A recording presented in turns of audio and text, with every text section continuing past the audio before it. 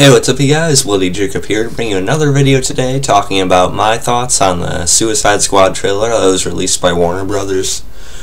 And you guys know about the situation. They were upset that the trailer had originally gotten leaked out by a fan who was in attendance at Comic-Con. And pretty much now they said, well, if it's out there, you may as well just release it in high quality, right? But, yeah, so I'm not going to get into that too much more, though, but I really did love the trailer. I'm almost as excited for this movie as I am for Batman v Superman. Almost, not quite as much. It's not quite on that same level of epicness. But I really do like how this movie is looking to turn out. As far as Jared Leto, I forgot how you pronounce it. Again, I'm not great with names, I guess.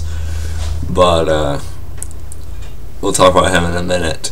But it looks like Will Smith as Deadshot is going to be getting some a good majority of the concentration in this movie, which I don't have a huge issue with. I like Will Smith quite a bit as an actor, and I think he'll do well with the Deadshot role as a mercenary assassin type.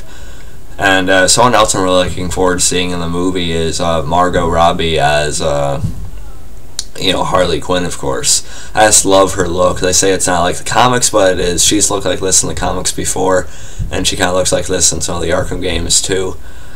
And so I really like her look to it, and as far as I can tell, it looks like she's really embodying the personality of Harley Quinn. It looks like she's really just becoming one with it, and I absolutely love how she looks in the role. And love how she's acting. I love the personality she's giving. It really feels like a real, true live-action Harley Quinn, which I'm very excited to see. And as far as the setup for it is, Amanda Waller wants all these criminals locked up, as part of a team to do things for the government.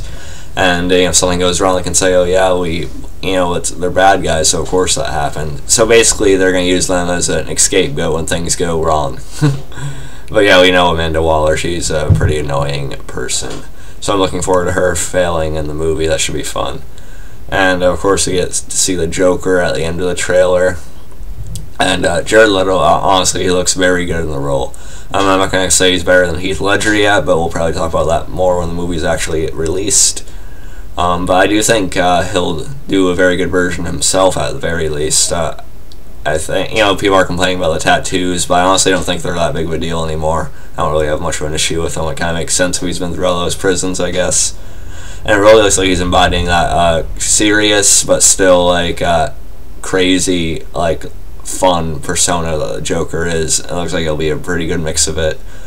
And, yeah, I think he'll work as the lead for the movie. And we also see Batman is obviously going to make some kind of appearance in it, which we kind of knew beforehand. Ben Affleck, of course. It looks like he'll either be the one that puts him in there in the beginning, or he'll be the one that puts him down in the end. I don't know. But cool to see him riding on top of the car and stuff. We also see Killer Croc, who looks okay. He kind of reminds me of the animated series Killer Croc, which is fine. He should be handled pretty well in the movie, I think. At least decently. And yeah, the action looks good. It looks like it'll be a pretty fun ride, and I'm just looking forward to it. The movie's going to be released on August 5th, 2016, so after Batman v Superman. And so yeah, it should be pretty good. I'm wanting to see both of them in theaters. I'm actually looking forward to Margot Robbie as Harley Quinn almost as much as this new version of the Joker. Very excited to see her like that. Like I said, I have full confidence with her at least. I'm pretty optimistic about Leto as Joker. But, I'm still, of course, going to wait and see. So, yeah, there's really my thoughts on the Suicide Squad trailer. Not much more to say about it, really, right now. If you guys want to leave a comment below telling me what you thought, or something else you want me to give my thoughts on the video that I didn't, then feel free to leave a comment below. Would love to discuss with you guys. I forgot to save my usual line at the end of the Batman v Superman thoughts video, so there's that. But, yeah, so catch you guys next time, and peace.